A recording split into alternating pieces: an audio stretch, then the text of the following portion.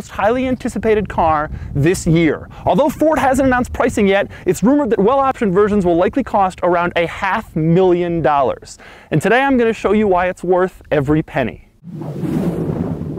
I've flown all the way to Tooele, Utah to borrow this Ford GT from Ford at the Ford GT press launch. Today I'm going to show you all of its interesting features and cool details and awesome new technology, and then I'm going to take it out on the road and show you how it drives. And of course, for more of my thoughts on the Ford GT experience, click the link below for my column on autotrader.com/oversteer. Oh, and by the way, this isn't the only thing I've done with the new Ford GT. I've also made a video thoroughly comparing the new Ford GT and the old Ford GT, which will be up very shortly on my channel, so keep checking back. Before I get into all the cool stuff, a little overview. The new Ford GT is built in Canada and it uses just a V6. It's the same engine block from the Ford F-150 and the Raptor, but it makes 647 horsepower and 550 pound-feet of torque. And this car will do 216 miles per hour and 0 to 60 in 3.2 seconds. The GT uses a 7-speed dual-clutch automatic transmission, and Ford says they're only going to build 1,000 of these for the entire world. We'll start with the doors. Now, the old Ford GT had those crazy doors with the roofs on them that was annoying. Here's how you get in the new Ford GT. You press this little thing, the door pops up, and then you're in. Now, on the inside of the door, you'll notice a couple of cool features. For example, here is the button to release the doors once you're inside. Also, you'll notice there are 2 climate control vents on each door, and the door pull doesn't go all the way up, but it's a very sturdy piece. So when you get inside, you pull the door closed by grabbing this thing and pulling it down. Now, when you get in the car, there are a million cool features and quirks. I'm going to start with possibly the coolest, the steering wheel. The steering wheel is an unbelievably complex piece of equipment with 18 different buttons and 2 dials. So let's check them all out. This one controls the windshield washer spray. This one turns on the turn signal and turns it back off again. Down here are the Bluetooth or the voice controls. This is the stereo volume, and interestingly, it's the only stereo volume control on the entire car. There isn't a knob on the stereo itself. I'm serious. On the left, these buttons change the stereo track. Above that is the cruise control, the left turn signal button, and the button that lets you flash your high beams. As for the 2 dials, the one on the left controls your drive mode, and each drive mode completely reconfigures the fully digital gauge cluster. Put it in N for normal mode and you're probably on the road, so the speedometer is in the middle with the tach above it. It's the same story when you switch to W for wet mode, which is what you choose if it's raining out, but put it in S for sport mode and you're more interested in what gear you're in than the speed, so the gear moves to the front and center. Next up is T for track mode, and then the tach gets much bigger and your speedometer is banished to the top left corner because your speed doesn't really matter as much on the track. Finally, there's V for VMAX mode when you're trying to reach the car's top speed. Switch into that and your speed moves back to the center again. On the right, the other dial controls the windshield wipers, which is simple enough to understand. One more cool steering wheel feature, when you put the Ford GT in manual shifting mode, this happens. Now, one of the reasons the steering wheel has so many functions is because the seats don't move. I'll get to that more in a second. The thinking was that they wanted to put as many things on the steering wheel as possible. The steering wheel does move, so that if you're a shorter driver, if you're further away from the center console, you wouldn't have to be reaching over there in case you couldn't reach it. Yes, that's right, the seats don't move. They're fixed in place in order to save weight. Now, you can move the backrest with a little lever located down here, but the seats themselves are fixed. They don't move. This has resulted in some interesting decisions, one of which is the steering wheel. Another is the mirrors. Take a look at the driver mirror and notice where it's positioned on the door, almost as far forward as possible. Now check out the passenger mirror. It's a few inches further back to provide maximum visibility for the driver sitting in a fixed position on the left side of the car. Speaking of the seats, let's talk seat belts. This car has a racing harness, but Ford can't sell it like that. The government would get mad and call it a race car. So these are aftermarket harnesses from Sparco you can get in the Ford Performance catalog. The funny thing is, this car also has a normal seat belt. But the best part is that Ford knows what buyers are going to do with this car, so every Ford GT comes ready with mounting points for a racing harness. Another thing you'll notice when you get inside the car is just how narrow the interior is. You're almost shoulder to shoulder with the person next to you, like you're in a Lotus Elise or some other small car. There's barely room for a bunch of switches in the middle. And so there are only a few items in the middle. One is the trick transmission lever, which is a circle: park, reverse, neutral, drive, and push the middle for manual mode. There's also the cool engine start-stop button. And between the seats, there's just 4 switches: the axle lifter, suspension comfort mode, traction control off, and the hazard lights. Now, if you're wondering why it's so tight in here, there are two reasons for it. Number one is to save weight. You don't want some huge cabin with all the interior materials adding weight to the car. Number two is for aero. You see, pulling the interior so tight allowed them to put in the flying buttresses. Yes, that's right, the flying buttresses. One of the most unique design features of this car is the fact that there's a giant hole in the rear 3/4, and it's so big that you can see me. Another one of my favorite Ford GT quirks is the adjustable pedals. This thing has adjustable pedals, but not with the press of some electronic button like a modern luxury car. Instead, this thing is old school. You pull a little loop located in the driver's footwell, and then the pedals adjust. You can move them with your feet based on exactly where you want them to be. It's pretty cool. Now, I've already shown you the controls in the center console, and aside from those, there's only a few others that aren't controlled right here on the steering wheel. One is Ford's latest sync system, which is in the middle of the Ford GT, unless you get the competition package, which includes no screen there to save weight. The other are the climate controls. These things are not modern. There's no screen, there's no cool slider, they're just dials. This car is back to basics. Another cool Ford GT feature, as I've already shown you, the door opens with the push of an electronic button. But what happens if the battery dies or the button fails? Well, Ford thought of that. There's a redundancy. It's a little nylon strap located on the B-pillar, and it has a little picture of a door on it. Pull it, and the door opens mechanically.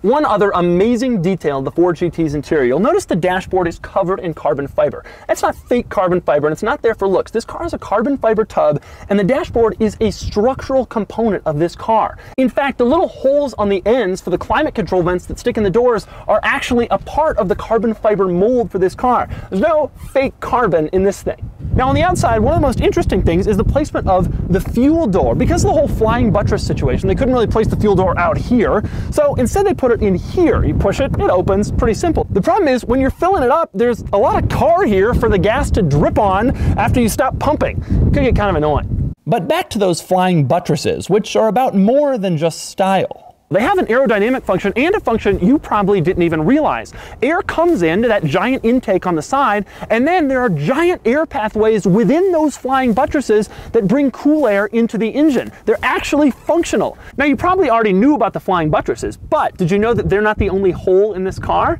Check it out. You see this hole right here? When you open the door, you can see it a lot clearer. In fact, there's a giant air management system with a big air channel that sends air from the front of the car all the way through behind the wheel for improved aerodynamics and downforce. Another really cool Ford GT feature is the hole in the middle of the brake lights. Now, I've shown you how all this air gets into the engine, in part through the flying buttresses and the air channels, so you're wondering, well, how does it get out? That's right, through the hole in the center of the brake lights. That's pretty cool. Now, one of the Ford GT's cool party tricks you'll be able to show people when you see one at Cars and Coffee comes in this panel right here. You might think this is just a regular little black panel, but actually it has one of the coolest features. They've hidden a little lock and unlock icon. When you press the button, it shows whether the doors are locked or unlocked. Press the button for unlock, and the icon shows up that shows that it's unlocked. Press the button for lock, and the icon shows up that it's locked, only for a second. They put it here because that's where the position indicator is on the race car. Shows whether it's in first, second, third, what lap, etc. And now for the road car, there's a little lock-unlock icon. Now let's talk about storage for a second. The only exterior storage bit in this car is back here, where the trunk is under the same panel as the engine. To access it, you press the little trunk button twice on the key fob and it pops open, or you push a little button inside the car next to the steering wheel. Now, you remember how in the old Ford GT, the entire rear lifted up and you could see everything and the tires and it was really cool? Well, not so in this car. It's a much smaller area. And speaking of small, the rear storage area is absolutely minuscule. If you're going anywhere in this car, I think your best friend will be FedEx. I have to admit though, even though this car has only a 3.5 liter V6, that EcoBoost V6 looks pretty cool back there. Now, the old Ford GT had a little storage compartment up front. Not so in this car. To access the front area, you pull a little latch in the driver footwell, open it up, and you'll find all that's in here is just some fluids. You won't be able to put anything up front. What about storage inside the car? It's sparse, really sparse. There's none behind the seats. And the only storage I could really find is this little pouch under the driver's seat and this small area behind the kick plate in the passenger footwell. Another amazing feature about this car, I already showed you track mode and VMAX mode and how you can switch to them and what happens on the gauge cluster when you do it. But the really cool thing about those two modes is that when you switch into track mode or VMAX mode, the car lowers by 2 whole inches entirely. The whole car goes down so that it has just 2.75 inches of ground clearance. That's amazingly low. Think of it this way. When a Ford GT is in track mode, a Dodge Viper has double the ground clearance. But the most amazing part is how fast it lowers and raises itself. Take note, I haven't sped up this footage at all.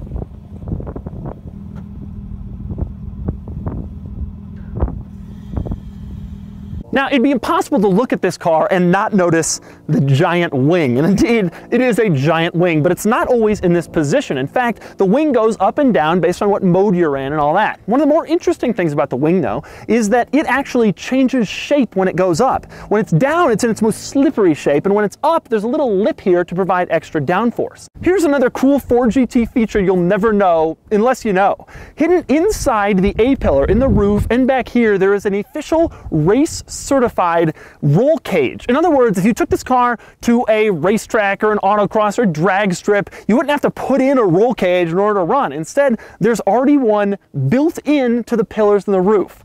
So that's all the cool features and the strange quirks and the interesting new technology of the Ford GT, and oh boy, was that a lot to cover. But now it's time for the most important part, at least to me. I'm going to take it out on the road and find out how it drives.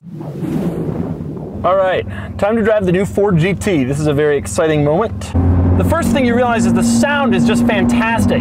It may not be a V8, but it sounds a lot better than a V6 that shares the same block from the Ford F-150.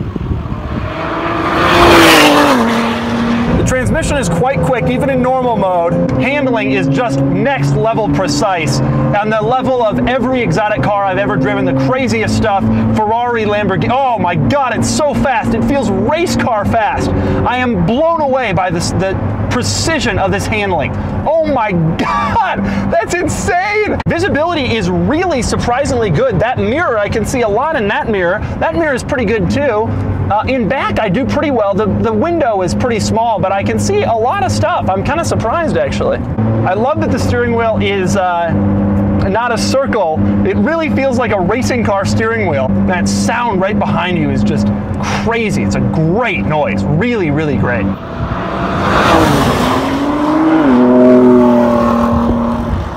All right, I've shifted into sport mode. You can instantly tell that the throttle response is quicker. The sound also seems a little bit better. Oh, those downshifts are so fast. Woo, that sounds like an exotic supercar. Now in sport mode, the handling, this thing truly feels like it's on rails. I have not driven something that handles this well ever. The sound is just amazing. Oh!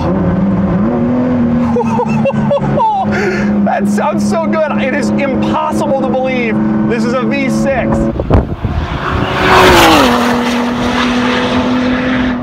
I've never driven anything that feels this precise and this glued to the road as this car. This is unbelievable. I love this thing. This is amazing. But of course, I better love it. It's $500,000. Now I'm gonna put it in park, because in order to get to track mode, you got to be in park. Now we're down. Now, oh man, you can tell it's lower. I wasn't looking up. You can just tell it's lower. Now the wing is up now, and boy, there goes my visibility that I was just saying is pretty good. Oh, the sound is just dramatically improved. It just feels so much bigger. It feels like I'm driving sport mode in a tunnel. See, the camera's moving around a lot more. It is definitely a harsher ride. You're closer to the ground. The suspension is stiffer in track mode. I'm gonna floor it very briefly. Oh my God!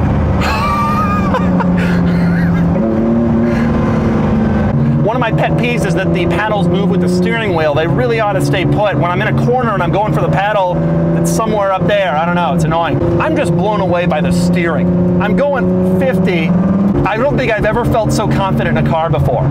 So I'm gonna floor it here real quick, just kind of see what happens, see how it goes.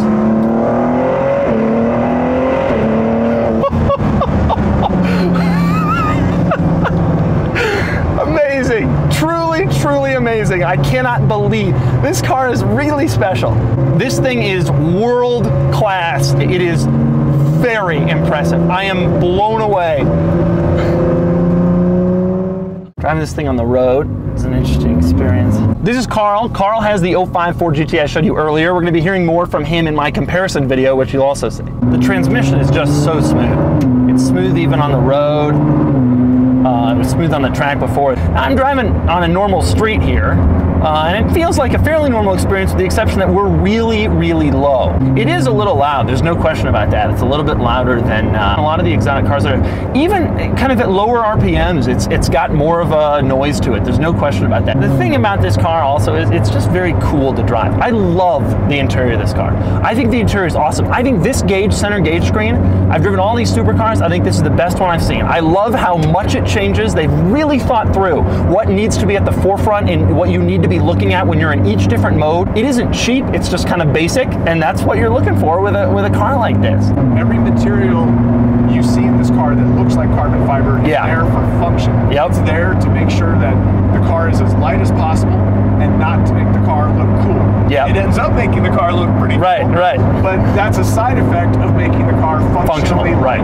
You have to realize though that this is not a touring car. You can buy a 488 California, whatever. They've put a lot of effort into stitching quality and choose which stitching you want and which leather you want and which. This isn't one of those cars. This car is actually going to be designed for people who really want to use it for performance purposes. It is just massively fast. Just crazy. I mean, it certainly feels faster than your car. Do you agree? Part of it is the gear changes are just so instantaneous. Yeah. But have you seen what happens when the rear wing retracts?